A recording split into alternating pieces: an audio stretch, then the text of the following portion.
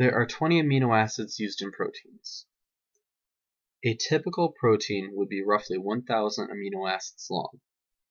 Although proteins can widely vary in their length, 1,000 amino acids is a reasonable estimate for the length of an average-sized protein.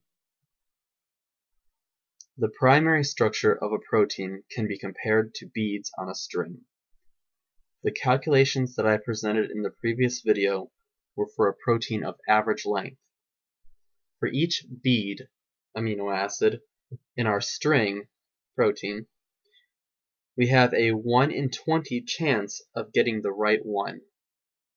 So, if we have 1,000 beads amino acids, and each one has to be right, then we have a 1 out of 20 times 1 out of 20 times 1 out of 20 1,000 times, or 1 out of 20 to the 1,000th power chance of getting all of those beads right. Like I said in the video, there are 10 to the 80th atoms in the entire universe. There have also been 9.47 times 10 to the 17th seconds in the supposed 15 billion years since the Big Bang.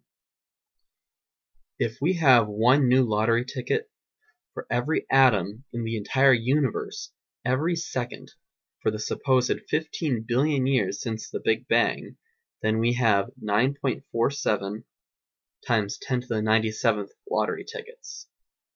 Compare this with the 1 out of 20 to the 1,000th power odds of getting just one protein. And remember, hundreds are needed. See my other video for details.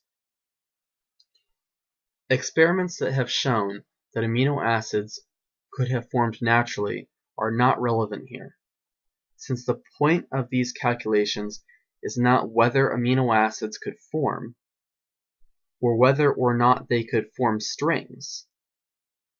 Instead, these calculations are on the odds of the amino acids of that string being in the correct order